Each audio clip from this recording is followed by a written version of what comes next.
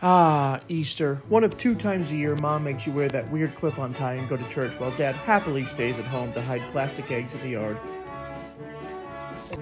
Doc, my neck hurts. Oh, thanks.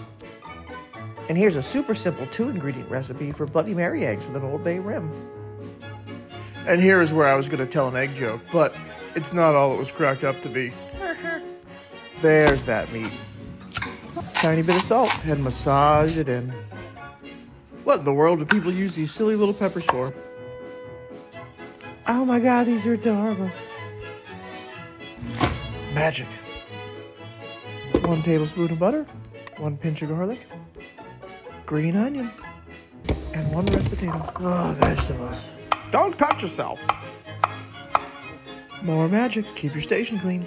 Here's a quick tutorial on how to make zucchini taste good. Thinly layer a small amount of zucchini in a pan. Over season and add a ton of cheese. Repeat. And then heat a ton more dairy.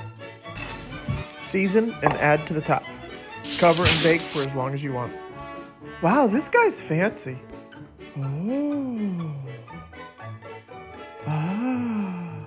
And don't you worry, these carrots were not harmed in the making and left plain. They are drenched in honey and accompanied by a honey Sriracha sauce. And speaking of carrots, what kind of jewelry does the Easter Bunny wear? That's right, 14 karat gold. Oh yeah. Well, this almost concludes the end of our video.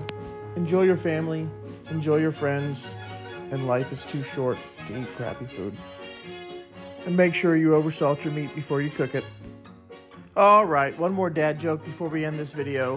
Why did the Easter egg hide? Because he was a little chicken.